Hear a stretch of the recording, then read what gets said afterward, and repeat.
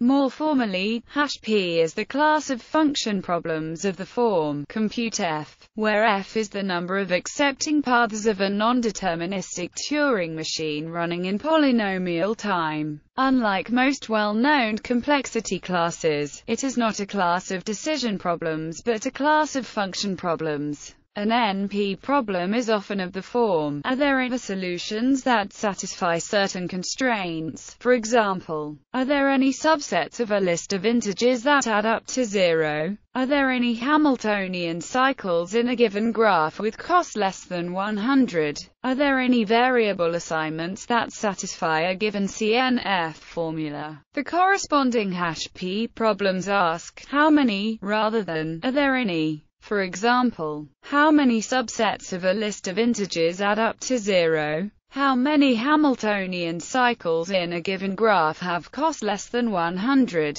How many variable assignments satisfy a given CNF formula? Clearly, a P problem must be at least as hard as the corresponding NP problem. If it's easy to count answers, then it must be easy to tell whether there are any answers. Just count them and see whether the count is greater than 0. One consequence of Toada's theorem is that a polynomial time machine with a P oracle can solve all problems in the entire polynomial hierarchy. In fact, the polynomial time machine only needs to make one P query to solve any problem in This is an indication of the extreme difficulty of solving P-complete problems exactly. Surprisingly, some P problems that are believed to be difficult correspond to easy P problems. For more information on this, see P-complete. The closest decision problem class to P is PP, which asks whether a majority of the computation paths accept.